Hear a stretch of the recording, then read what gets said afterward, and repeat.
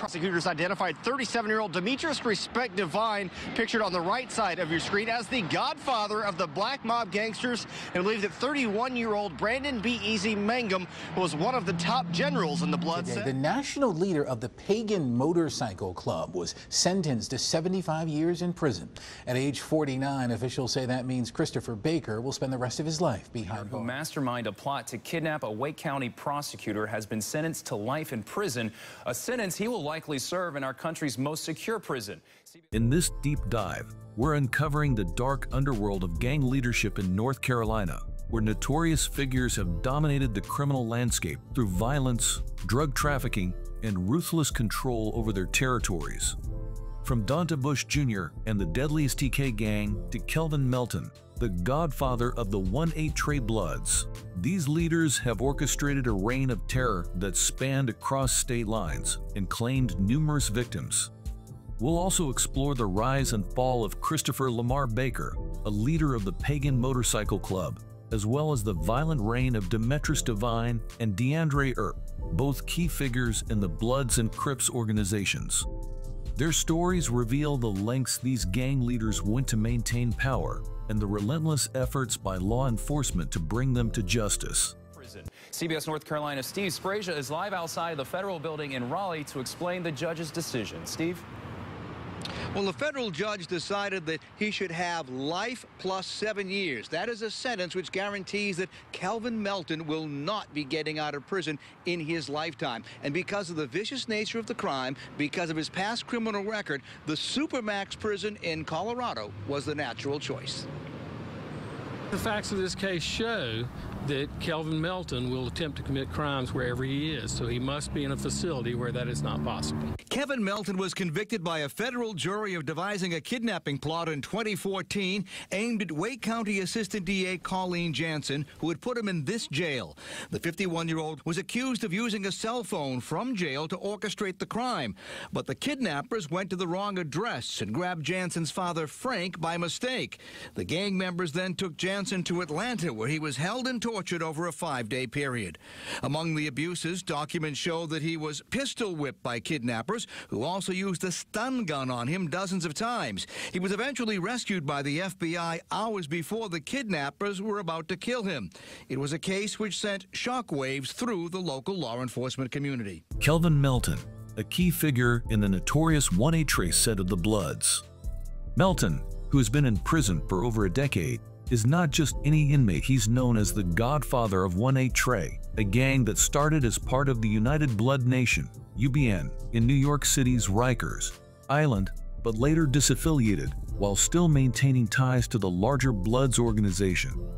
From inside the walls of Polk Correctional Institution in North Carolina, Melton orchestrated a chilling series of events that shocked authorities in the nation. Back in 2012, Melton was convicted of serious charges, including assault with a deadly weapon and being a violent habitual felon. Sentenced to life in prison, Melton didn't let that stop him from maintaining control over his gang. Using a contraband cell phone, he hatched a revenge plot unlike anything we've ever seen. Melton targeted both his state prosecutor and defense attorney, planning revenge kidnappings that would go on to include a botched attempt in Louisiana and a successful kidnapping in North Carolina. In March 2014, Melton's crew attempted to kidnap the sister of his defense attorney in Louisiana. They scoped out her home for days, in constant communication with Melton, who gave them instructions from behind bars. However, that plan was called off after co-conspirators were spooked and fled the scene. But things escalated quickly in April when the gang successfully kidnapped Frank Jansen, the father of Melton's state prosecutor, in North Carolina. Armed with guns, the kidnappers stormed Jansen's home, forced him into a vehicle, and took him across state lines to Georgia. For several days, Jansen was held captive, enduring brutal physical attacks, while Melton called the shots from prison, ordering his men to kill Jansen when their initial attempt to extort ransom money failed. The kidnappers even started preparing for his burial, but just before the unthinkable could happen, the FBI swooped in. Thanks to a combination of high-tech surveillance and wiretaps, the FBI traced phone records that led them straight to the kidnappers' hideout. They rescued Jansen and arrested the co-conspirators, but the story didn't end there. Investigators quickly turned their attention to Melton, discovering that the same phone used to communicate with the kidnappers had been making calls from inside Polk Correctional. When officers confronted Melton, they found him destroying the phone, but it was too late. The FBI was able to recover the broken pieces and confirmed that it was the same device used to orchestrate both the Louisiana and North Carolina kidnapping plots. This case is a stark reminder of the lengths gang leaders will go to maintain their influence, even from behind bars. It also highlights the incredible work done by law enforcement to take down a dangerous operation before it could end in tragedy. Stay tuned as we dig deeper into the life of Kelvin Melton, his role in the 1-8 Trey Bloods, and how authorities are working to dismantle these criminal organizations. Deandre Earp, organized gang crime.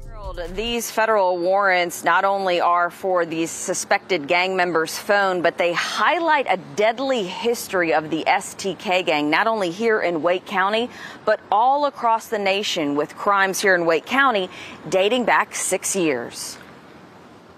This is 24-year-old Donta Bush. 4 days ago, Bush, who lives in Wake County, was indicted on 5 federal charges. The FBI and Raleigh police believe Bush is in a leadership role with the STK gang, or Shoot to Kill. The FBI says he and others have been committing violent crimes, including murder, dating back to at least 2019. Raleigh police and the FBI state, as a result of this ongoing investigation into the STK gang, many of those identified have been arrested and charged for crimes including firearm violations, federal drug distribution violations, armed robbery, shootings. Bush is currently in jail under a federal hold. Bush was recently indicted on a kidnapping charge that happened in Raleigh in January of this year. Warrants state the victim was forced into one of the suspect vehicles at gunpoint and transported to Wendell. The suspects bound the victim's hands and feet with duct tape and placed a plastic bag over his head. Victim 1 was shot in the hip by the driver. After being shot, the victim successfully opened the door and jumped from the moving car. Warrants also state Bush's gang is connected to a murder in Raleigh. In February of 2021, Steve Martin was shot in Raleigh as a result of an attempted drug-related burglary. 4 suspects, all members of Bush's organization, were arrested and charged with. Bush has also been charged in Georgia for stealing a car and taking police on a chase. Raleigh police also found 7 guns and 2 assault rifles inside a stolen vehicle he was driving. We're diving into the shocking case of Donta Bush Jr., a 24-year-old who has been indicted on a series of serious federal charges. Bush faces 5 counts, including conspiracy to kidnap, interference with commerce by robbery, and discharging a firearm during a violent crime, all tied to his alleged leadership role in the dangerous STK gang. Authorities have connected Bush to a string of crimes dating back to 2019, with the FBI and Raleigh Police Department revealing disturbing details of his involvement. One of the most chilling incidents occurred in January 2024, when Bush and other suspects allegedly kidnapped a man at gunpoint. The victim was bound with duct tape, had a plastic bag placed over his head, and was shot in the hip before managing to escape by jumping from a moving vehicle. Miraculously, the victim survived, but this case has raised serious concerns about gang violence in the Raleigh area. Bush is also facing charges for car thefts in both North Carolina and Georgia, where he led police on a dangerous chase.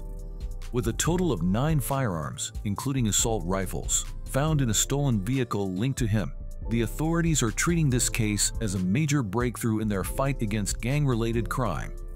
Federal prosecutors tell me they believe the streets of Raleigh are safer tonight after they got convictions of 2 gang leaders who they say terrorized downtown Raleigh for parts of 2 decades.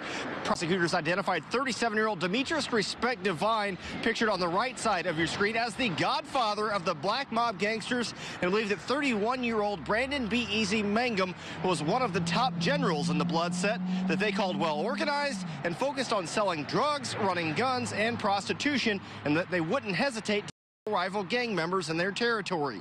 Even with this conviction, they believe the gang still poses a risk to society. I think you saw that they are. They came into the courtroom, they tried to intimidate witnesses, they tried to intimidate the court, so I think they're very much still a threat to Raleigh, and we're going to keep working at it. Demetrice R. Devine, also known as Respect, a former leader in the Bloods gang, who has been sentenced to 4 consecutive life terms, plus an additional 20 years behind bars. This shocking case has captivated attention after Devine, 37, from Garner, NC, was convicted on multiple federal charges, including conspiracy to participate in racketeering, RICO, deletion in aid of racketeering, deletion with a firearm, drug trafficking, and conspiracy to commit witness tampering. Judge James C. Deaver III handed down this massive sentence and recommended that Devine serve his time at the Supermax Federal Prison in Colorado, the nation's most secure prison. Devine, who led the Gangsta Killer Bloods, GKB, before forming the Black Mob Gangstas, BMG, and the Donald G. Family, DGF, ran a violent criminal operation in Raleigh, NC. According to court documents and trial testimony, Devine and his co-defendant, Brandon Jowan Mangum, aka B-Easy, were involved in a range of violent crimes, including deletion, attempted deletion, and assaults. The BMG/DGF gang maintained control over their territory in the Haywood Street area of Raleigh through fear and violence, terrorizing both gang members and innocent civilians alike. This 2-week trial, which concluded in October 2019, laid bare the brutal tactics Devine used to solidify his position as the godfather of the gang. From ordering deletions to organizing large-scale drug trafficking, Devine's reign of terror lasted for 2 decades. Prosecutors presented chilling evidence of his role as the leader of a violent criminal organization that dominated the streets and went to extreme lengths to maintain power. U.S. Attorney Robert Higdon didn't mince words when describing the impact of Devine's criminal activities, noting that these gangs had operated virtually unchecked for years, terrorizing communities just miles from the federal courthouse. Devine's life sentences now serve as a clear message to those involved in gang-related violence that the consequences of such actions are severe and justice will be served. Today, the national leader of the Pagan Motorcycle Club was sentenced to 75 years in prison. At age 49, officials say that means Christopher Baker will spend the rest of his life behind bars. Baker, who lived and ran the Pagans from Raleigh, was convicted last year of drug trafficking, firearm, and money laundering charges. The Pagans are regarded by law enforcement as an outlaw motorcycle gang. Department's covert operations and surveillance, as well as federal wiretaps to collect evidence up and down the eastern seaboard and right here in eastern North Carolina. Christopher Baker was a prolific trafficker, trafficking over 260 kilos of highly pure with nearly 100% purity. Of those 260 odd kilos that he trafficked in the 2 years before his arrest, there's a photograph to my right of 5 kilograms of crystal on the back of a Honda that was part of this operation. Christopher Lamar Baker, a national leader of the infamous Pagan Motorcycle Club, who has just been sentenced to 75 years in federal prison. Baker, 49, of Raleigh, was taken down by Operation Diamond Ice, a massive multi-agency operation aimed at dismantling outlaw motorcycle gangs across the country. His crimes included drug trafficking, firearms violations, and money laundering, all part of his violent reign as a key player in the Pagans' criminal empire. Baker wasn't just any member of the Pagan Motorcycle Club. He was part of the 13, the group of top national leaders who controlled the gang's drug trade and illegal weapons trafficking. Over the course of a 15-month investigation, federal agents discovered that Baker had trafficked nearly 600 pounds across the East Coast, with weapons and drugs coming from suppliers in the Atlanta area. He would have Pagan members drive him from North Carolina to Atlanta to pick up his stock, then distribute the drugs and firearms across the region. But Baker wasn't just a drug dealer, he was also a violent enforcer. Known for brutal punishments, he ordered a Pagan pledge's fingers to be cut off with a table saw for allegedly stealing from another member. He even ordered the deletion of someone who sold him fake drugs. Fortunately, law enforcement intervened, placing the target in protective custody before the hit could be carried out.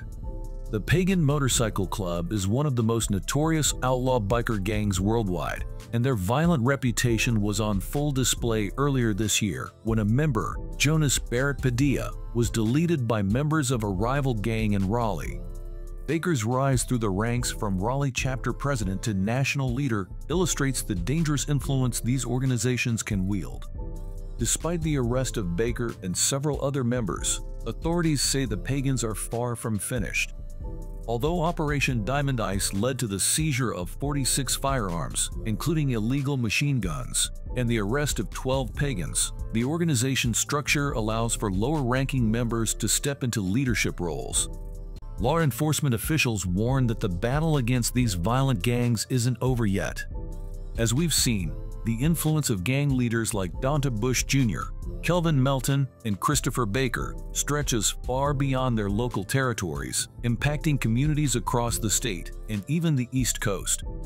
These criminals, whether operating from behind bars or orchestrating crimes on the streets, have left a lasting mark on North Carolina's criminal landscape. However, their downfall, through relentless law enforcement efforts and federal indictments, serves as a powerful reminder that no one is above the law.